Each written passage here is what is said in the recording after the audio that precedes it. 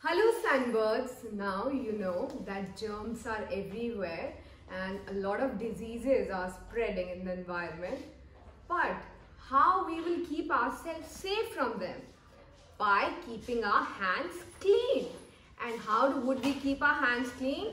By washing them often. So today with this experiment I will show you why we should keep our hands clean and what happens when we wash our hands with liquid soap.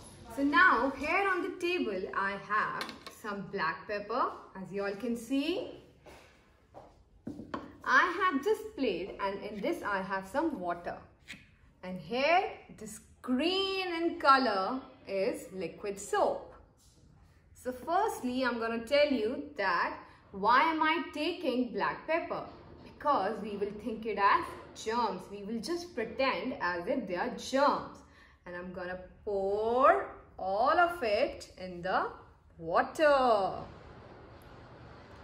And you know, when our hands are dirty, the water also becomes black in color. That's why we can take it as dirty. Put my pointer in some liquid soap. You can see I have some soap on my finger.